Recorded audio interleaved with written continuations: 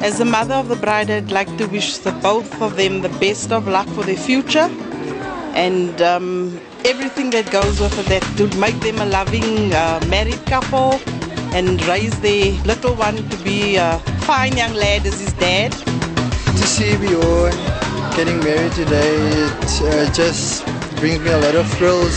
I've never seen the man so happy. I don't think anyone has ever made him so happy in his life. Bjorn and Nicole were running on pure love and emotion. The present they gave all their guests was a candle to burn every time he takes to the field.